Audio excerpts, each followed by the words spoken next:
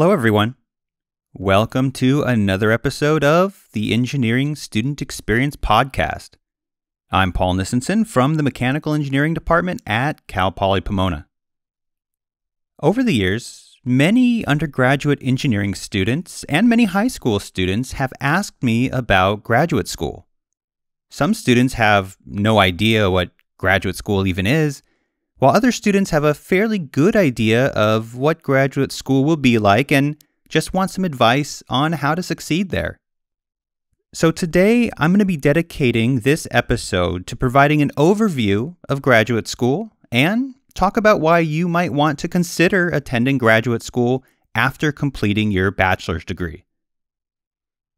Keep in mind that everything I discuss today is focused on engineering students who might be interested in pursuing graduate school in the U.S. While graduate school is available for many other disciplines at universities across the world, the requirements for completing graduate school can be very different between each discipline and may differ significantly between countries. So with that caveat in mind, let's get started.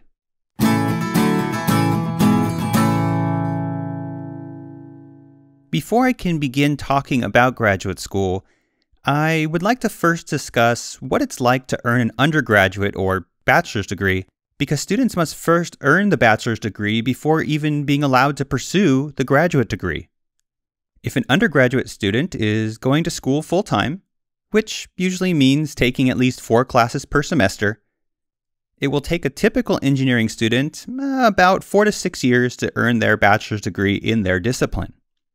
The exact amount of time will depend on the requirements of the engineering program, the number of courses taken per semester by the student, and the number of courses that need to be repeated due to failing a course, which happens occasionally. While pursuing a bachelor's degree, undergraduate students are required to take a wide range of engineering-related courses, as well as many courses that are not related to engineering at all. For example, in my department, mechanical engineering students will take courses in thermodynamics, fluid mechanics, machine design, materials, control systems, engineering economics, computer programming, and so on. They also will take a lot of math courses and courses in communication and writing, the natural sciences, social sciences, and other areas to fulfill their general education, or GE, requirements. The goal of the undergraduate program is to expose students to many different ideas to hopefully make them well-rounded people and well-rounded engineers. Completing a wide range of engineering courses also allows students to get a better idea of what types of jobs they may want to pursue after college. Once a student obtains an undergraduate degree, they're eligible to join a graduate degree program. Most graduate programs will have requirements for GPA and the type of undergraduate degree obtained. Many of the students who go to graduate school will apply to graduate programs that are similar to their undergraduate programs. For example, a student may study mechanical engineering as an undergraduate and then apply to a mechanical engineering graduate program. But it's often possible to apply to a graduate program in a field that is different from your bachelor's degree. This actually happened to me. I obtained an undergraduate degree in physics, but I went to graduate school in the Mechanical and Aerospace Engineering Department at UC Irvine. The application package for graduate school usually requires transcripts, a statement of purpose, and letters of recommendation from people at the student's undergraduate institution, usually professors the student has interacted with frequently. The letters of recommendation discuss the student's potential for succeeding in graduate-level courses and for conducting research. Having research experience as an undergraduate student or at a job can definitely help a student's chances of being accepted into a graduate program. Students applying to graduate programs also may be required to take the Graduate Record Examination, or GRE, which is a standardized test that has sections on verbal reasoning, quantitative reasoning, and analytical writing. Keep in mind that the requirements for entry into a graduate program can vary greatly between universities, So applicants should pay close attention to what is required for the institutions they are interested in joining. Now, once someone makes it into graduate school, which, by the way, is often called grad school for short, there are usually 2 degrees that can be pursued: a master's degree and a Ph.D., which is often called a doctorate. Both the master's and Ph.D. will require completing coursework that is much more narrowly focused compared to undergraduate coursework.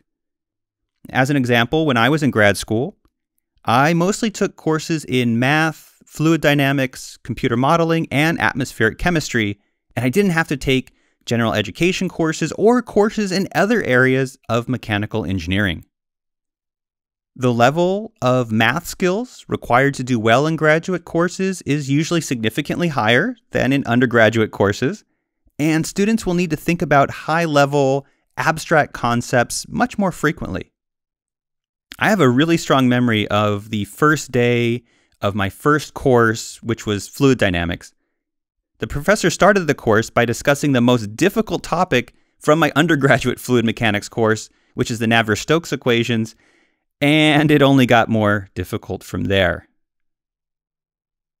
So now let's focus on the differences between what is required to obtain a master's degree and what's required to obtain a Ph.D.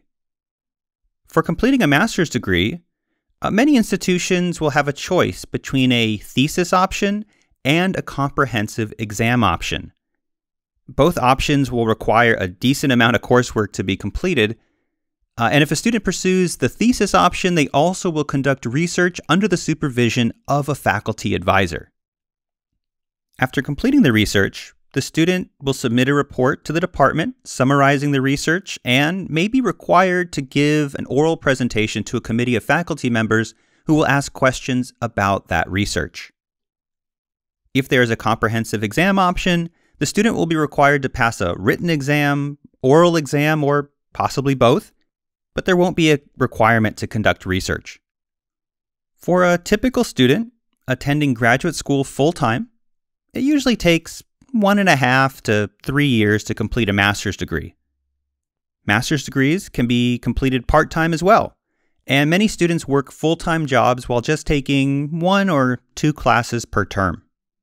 And if a student who is working is lucky, their employer might even help pay the tuition for the master's program. Pursuing a Ph.D. is a much larger commitment, usually taking 4 to 6 years, and generally can't be done part-time. A Ph.D. student will be required to take classes during their first year or 2, and then spend the rest of their time conducting research under the supervision of a faculty advisor. Faculty advisors are very busy people. They spend most of their time teaching courses, serving on various committees across campus, trying to secure funding by writing proposals, writing papers for publication in peer-reviewed journals, mentoring students and other researchers under their supervision, attending and organizing conferences, and many other tasks. They often don't have a lot of time to do the actual research and rely heavily on graduate students and other researchers to handle the numerous details involved in a research project. And as a result, graduate students often end up knowing more about their narrow field of study than their advisors by the time they get their degree. During their time in graduate school, Ph.D. students will learn how to use the latest tools and ideas for conducting research. They gain a lot of experience writing papers for publication in peer-reviewed journals. They attend conferences where they can present their work and write grant proposals to try to obtain funding for their research. They also often will get the opportunity to be a teaching assistant, where they may be required to grade quizzes, tests, or lab reports. They might lead discussion sections or labs, and they might even be asked to be a guest lecturer when the instructor is out of town for a conference.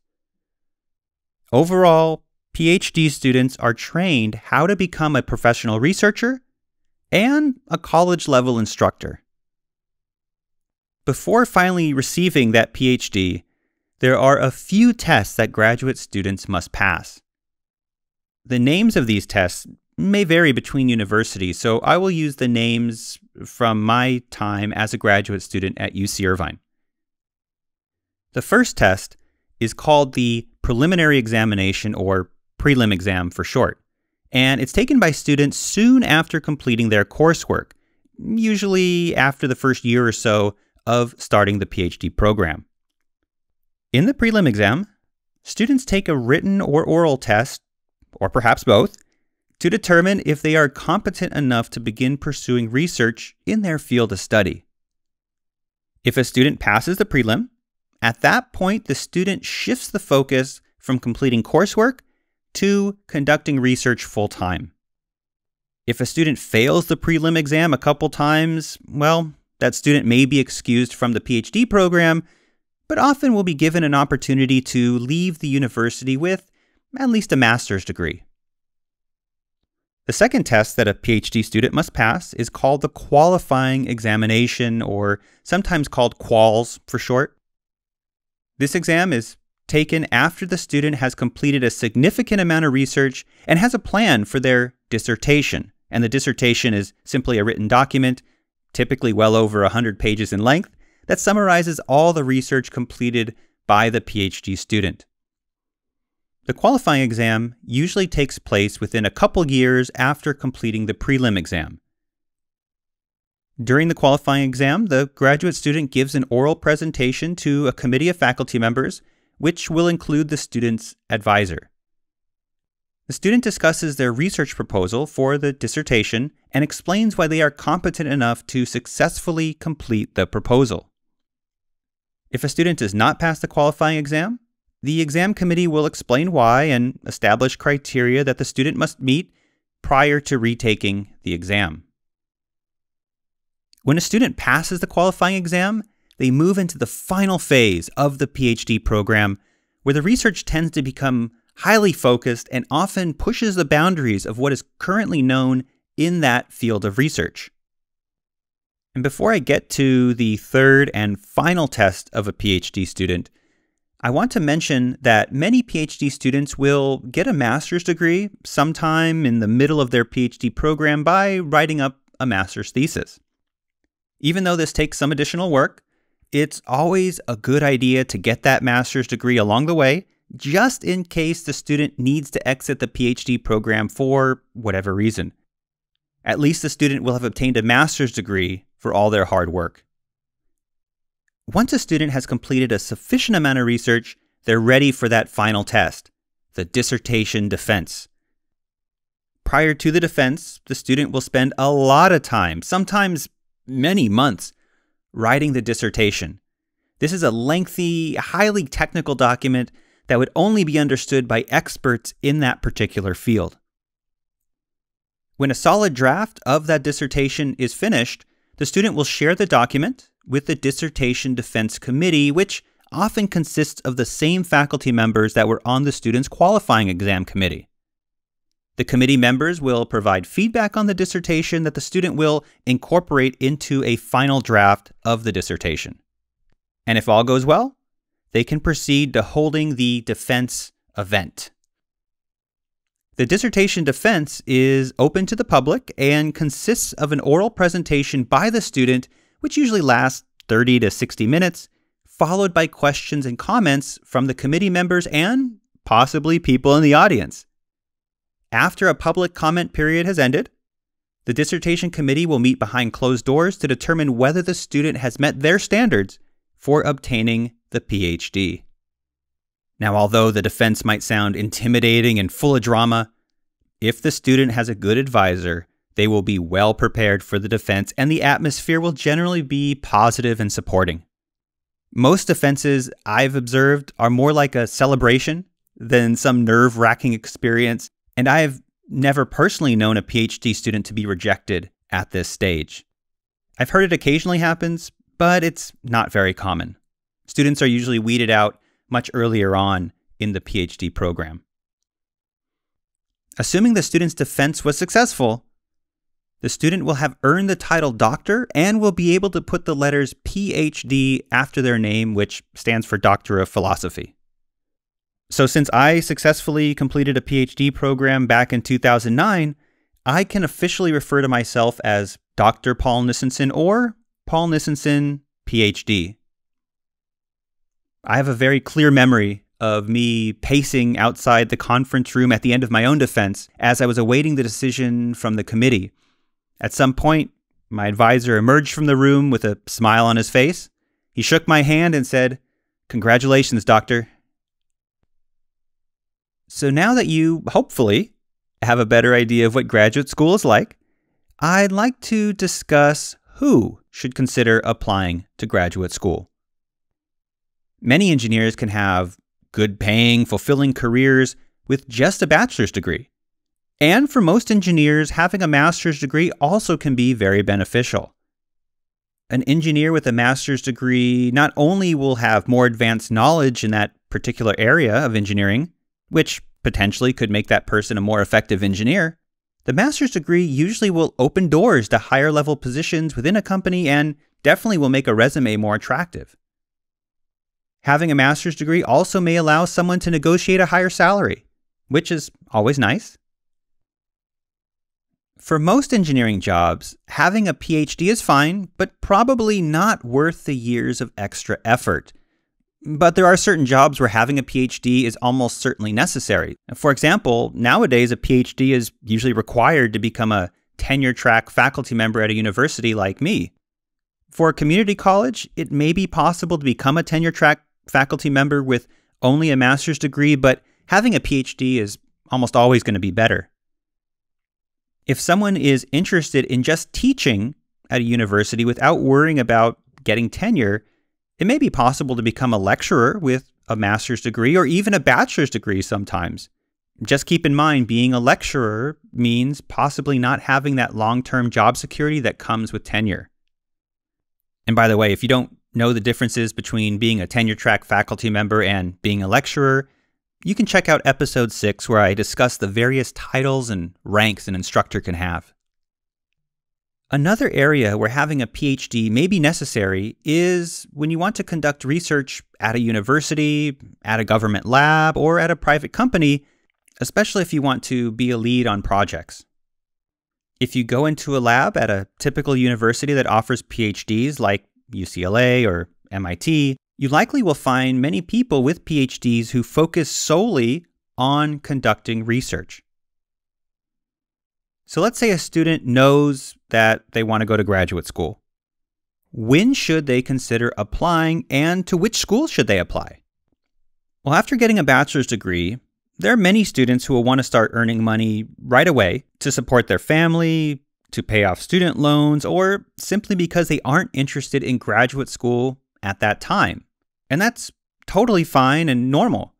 But if a student is able to pursue graduate school immediately after getting a bachelor's degree, this has the great advantage of the math and engineering concepts learned as an undergraduate still being fresh in the student's mind. If someone waits a few years before beginning a graduate program, they will need to spend some time relearning a lot of that material. But there are some possible advantages to waiting a few years before applying to graduate school too.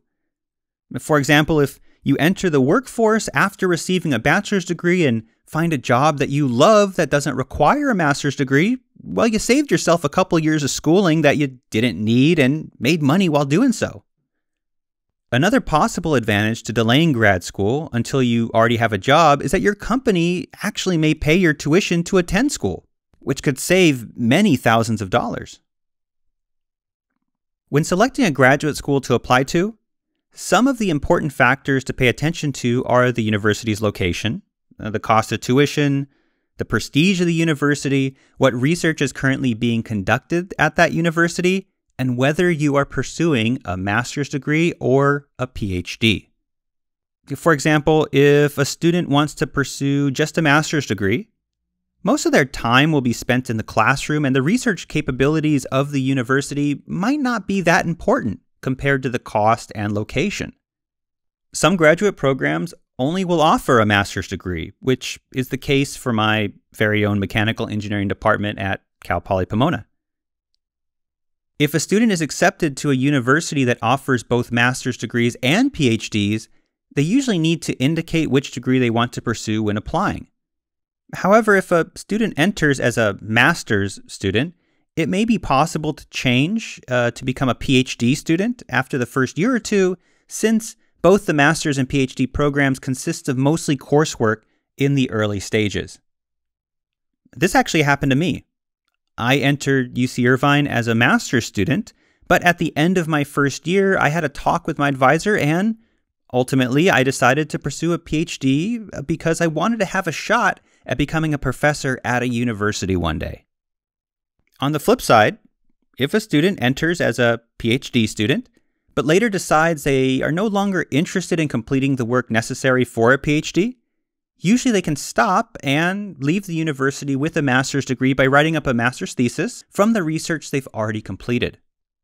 Many Ph.D. students get a few years into their degree program and realize, they just don't enjoy conducting research, or realize they don't need a Ph.D. for whatever job they're really interested in.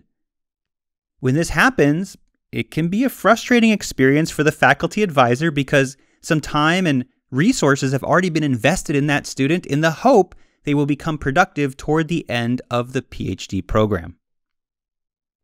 When deciding whether to apply to a graduate school as a master's student or a Ph.D. student, keep in mind that this decision may impact whether the student actually gets accepted into the graduate program. Now, typically, graduate students need a lot of oversight from their advisors when conducting research during their first couple years. Not only do students need to become familiar with high-level concepts and new technologies, but they also have to be trained on the fundamentals of conducting effective research and writing peer-reviewed journal articles, which is how scientific results are shared with the larger academic community. Graduate students become far more productive and require much less oversight in their final years of graduate school because they now have a lot of experience conducting research and writing journal articles. Additionally, students will build momentum as one research project can lead to many follow-up projects and future collaborations. It took me about 3 years to publish my first journal article as a Ph.D. student, but by the time I received my Ph.D., I was engaged in multiple projects simultaneously and was publishing at least one journal article per year. Since graduate students only become really productive after a few years of experience, graduate programs may prefer to admit a Ph.D. student over a master's student. Remember, it's graduate students who often are the people who are actually conducting most of the research, while the advisor has more of a supervisory role. Why should an advisor and the university invest a lot of time and effort into a student if there's no large payoff in the end? The last topic I'll talk about today is about finding a faculty advisor, which can be a little tricky and may require a bit of work. When applying to Ph.D. programs, students should spend some time reviewing the research focus of individual faculty members in those programs. Information about faculty members' research interest usually can be found on their own personal websites or on the graduate program's website. If a student finds a faculty member whose research seems interesting, they can try to contact the faculty member and ask about whether they are taking on new Ph.D. students at that time. If the faculty member is looking for new Ph.D. students, the next step would be to set up a meeting to get a feel for what that faculty member is like and to discuss research opportunities. It also can be helpful to talk with Ph.D. students who are currently being advised by that faculty member. Some items that are useful to know are: how many hours per week are Ph.D. students typically expected to work in that advisor's lab? It's common for students to be expected to work 40 or more hours per week doing research. Another item that's useful to know is whether the advisor is responsive and easy to access, or is the advisor difficult to reach and rarely in the lab? An unresponsive advisor can sometimes be frustrating when you need feedback about a project before that project can proceed further. It's also important to know what the faculty member's expectations are for publishing first author journal articles. Journal articles are incredibly important for Ph.D. students because they're evidence that you know how to conduct research and you can defend your work to peers.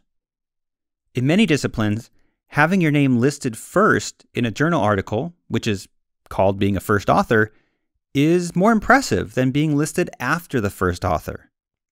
Although this convention may vary between different disciplines.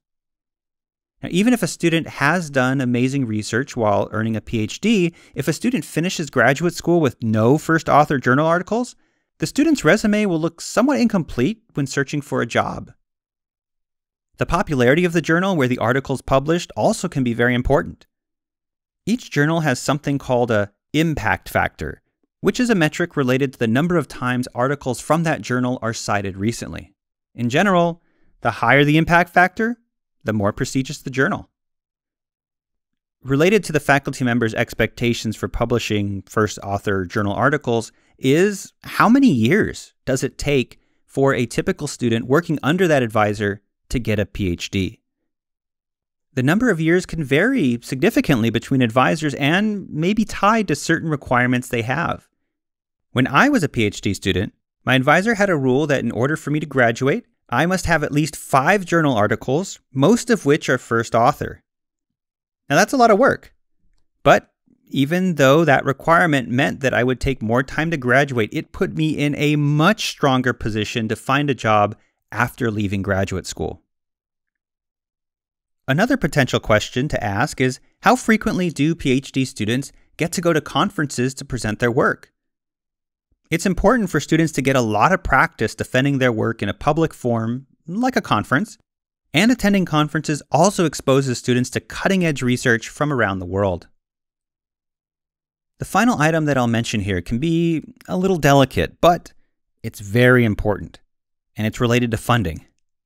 Advisors spend a lot of time writing grant proposals to try to secure funding to pay for equipment, part of their own salary, and the salary of those working underneath them, the graduate students and other researchers. Unfortunately, sometimes funding dries up when grants end and the advisor is unable to secure new funding. When this happens, PhD students often can still be supported by becoming teaching assistants, but this leaves less time for conducting research and may ultimately delay graduation. Some advisors will completely support PhD students for a limited time, but the students will be expected to apply for grants to support themselves, at least partially, during most of their time as a PhD student. Like most things in life involving money, inquiring about funding should be done in a careful and tactful manner. So overall, as a potential PhD student interacts with the faculty member and the people working underneath the faculty member, that potential student should constantly be asking themselves, can I imagine working underneath this person for at least 4 years? PhD students dedicate half a decade of their lives to pursuing a PhD. It might as well be with someone who they feel comfortable with. In my own case, I got very lucky that I found an advisor who cared a lot about my interests and was overall very supportive. It's been over a decade since I received my PhD, but I still keep in touch with my former advisor, occasionally having a chat, occasionally having dinner. And he's become a lifelong friend. Again, I consider myself to be very lucky to have had him as an advisor. All right, that's all for today. I hope this episode has given you a greater perspective on what to expect in graduate school. In a future episode, I will try to interview some students who are currently in graduate school and who can give firsthand accounts of their experiences while those memories are still fresh in their minds.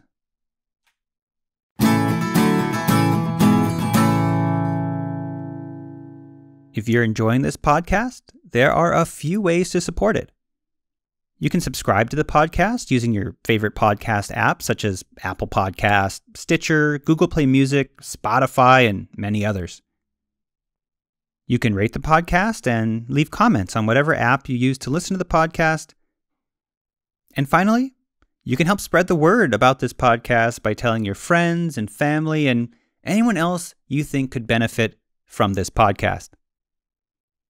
If you have any comments about the episode, feel free to email me at tesepodcast@gmail.com, and I will place the email address in the show notes. I'll personally read each email and try my best to respond to them all. Goodbye for now.